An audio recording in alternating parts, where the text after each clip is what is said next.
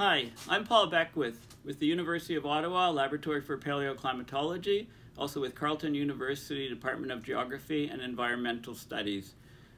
In this video, I'm continuing off on my discussions on carbon dioxide removal. We basically left things too late. We can't just slow down and stop carbon dioxide emissions, fossil fuel emissions, and preserve our way of life. We're going into abrupt climate change, which is leading to mayhem in our world. We're getting weather whiplashing events. We're getting weather wilding. It's like cities are dropping in the climate casino, whether it be due to floods or droughts or just huge wind events, heat waves, etc., etc. I mean, it's like a march through the book of Revelations in real time, as people have said before. So slashing fossil fuel emissions is absolutely required, but it's not sufficient to stabilize our climate system.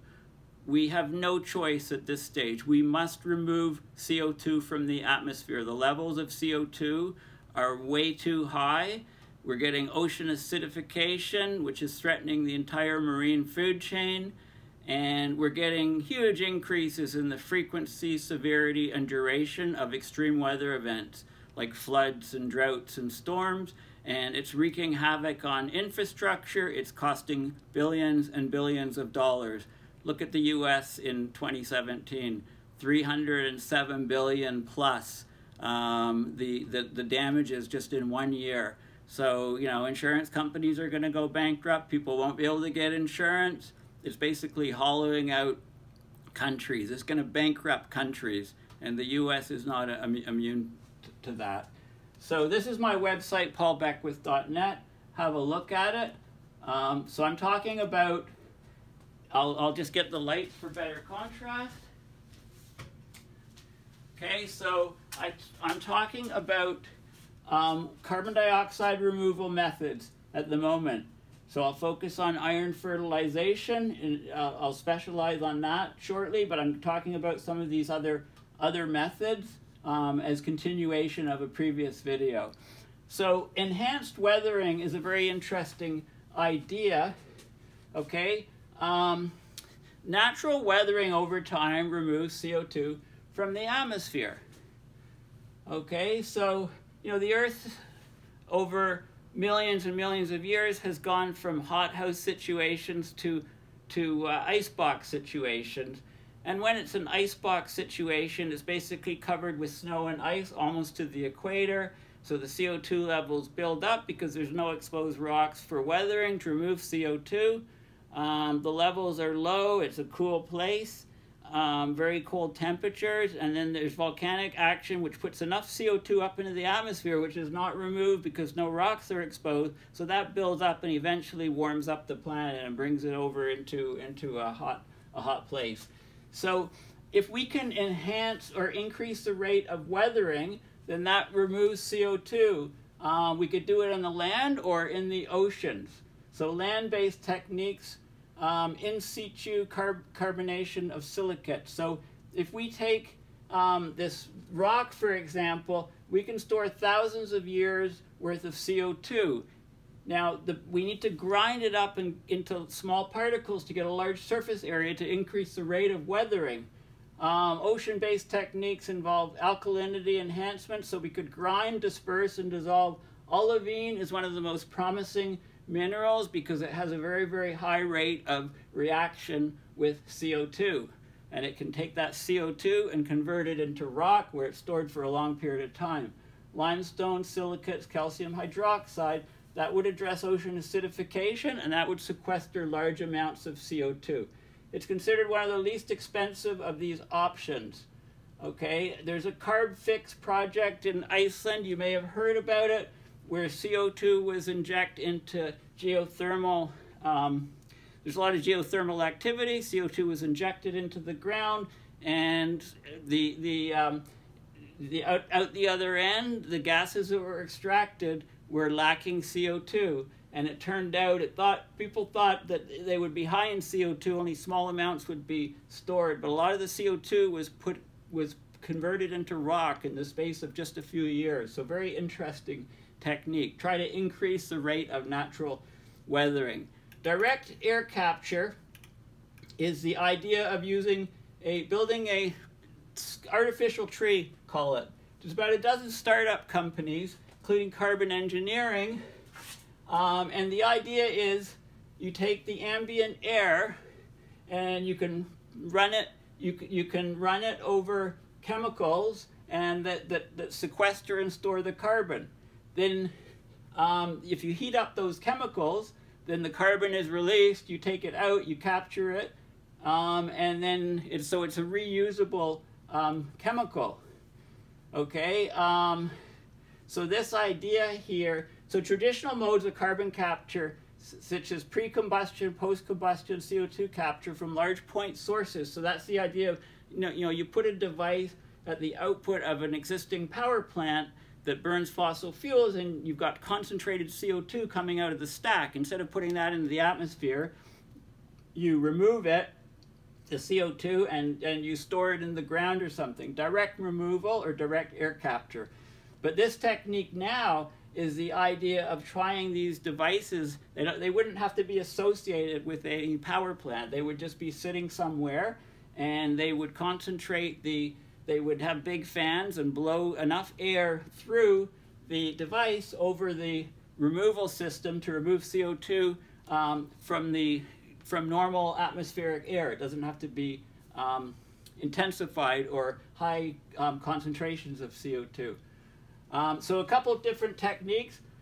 You react them with alkali or alkali earth hydroxides to remove the CO2. Carbonation, okay, you're forming the rocks, you're taking the CO2 and carbonating, basically getting carbonates and storing the carbonate, and there's different organic, inorganic sorbents to absorb.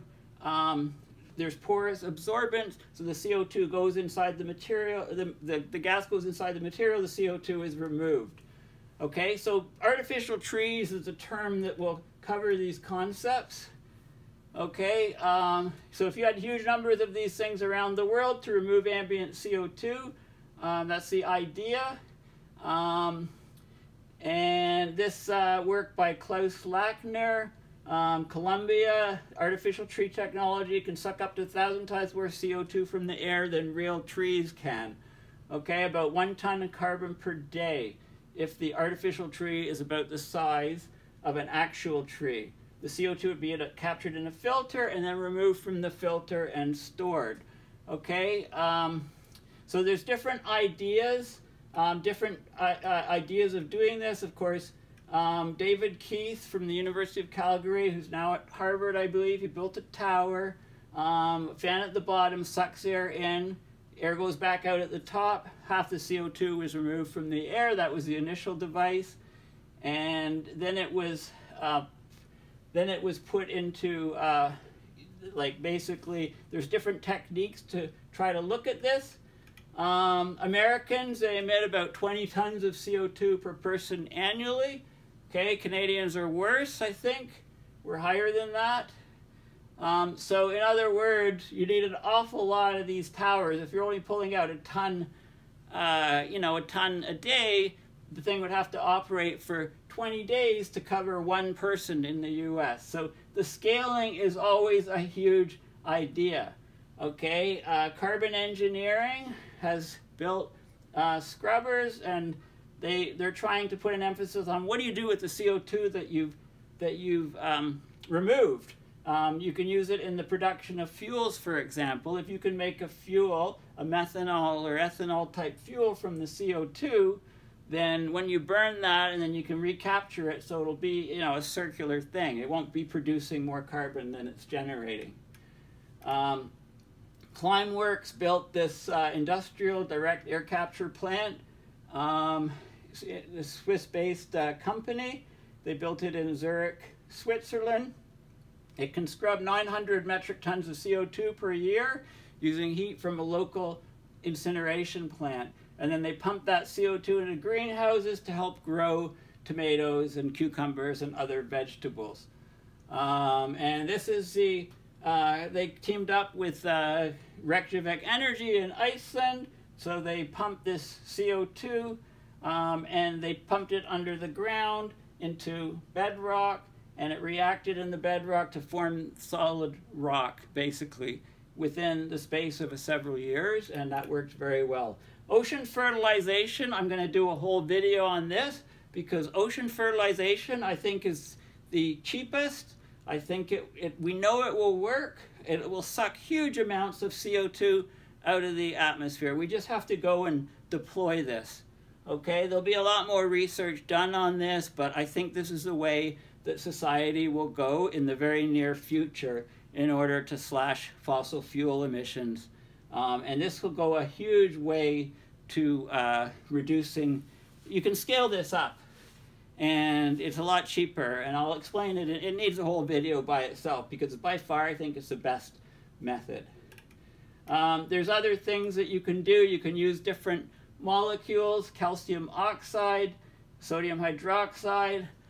These are some of the chemicals that you can use for direct air capture, and I'm not going to go into all of the nitty-gritty details of this. So one of the things is with all these methods is the cost, of course. Okay, the American Physical Society estimated direct air capture $600 a ton, 3.5 gigatons, using bioenergy with carbon capture and storage at 50 pounds per ton was estimated. But again, the big limitation, I'm not a big fan of BECCS, which is pushed by the Intergovernmental Panel on Climate Change, because you need to grow organic material that then you're going to burn to capture the carbon. And where do you grow this stuff on the land? Are you going to, you're going to displace huge amounts of agricultural crops? I don't think so. As our population increases and we're using more and more of the land surfaces, we have less and less land for doing this type of thing. It's amazing to me that even the IPCC with these methods is neglecting the huge potential that we have in the oceans. CDR is slow to act, they say, long-term political and engineering problem, even slower to take effect on acidified oceans. So this is, I disagree with this. I think, the iron fertilization could be done in a matter of decades and draw huge amounts of CO2 out of the atmosphere. And like I said, I'm going to talk about that in an entirely separate video. So basically, I'll talk about it in a separate video. Okay, so coming back to here, okay, this is there's a dozen startups that have this like artificial tree type technology. What do they do with right now? It's not scalable. It's not pulling out that much CO2. It's very hard to pull it out if you're not working with concentrated CO2. 400 parts per million in the atmosphere is still, low amounts. In order, you need, the higher the concentrations in the atmosphere, the more efficient these devices is. But it's an energy problem. How do you capture such low levels of a trace element in the atmosphere? And then when you capture it, what do you do with it? If you scale these up, you'd have huge amounts of CO2. Do you try to bury it under the ground, put it into the deep ocean where it'll be a solid, frozen solid? This artificial upwelling thing is a very interesting technique. How scalable would that be? But I think this by far is the easiest and the cheapest. And the idea is to make these vast parts of the ocean that are essentially deserts. We don't have phytoplankton growing because the water's too warm, or we're lacking nutrients which are below the surface, not at the surface, or we're either macronutrients or micronutrients. Micronutrients including iron and zinc. And this has been looked at in a number of different initial experiments, and they've had huge success, really. There's no other way to describe them, so this is where I would put my money. Okay, I'm going to talk about this in the next video. Thank you.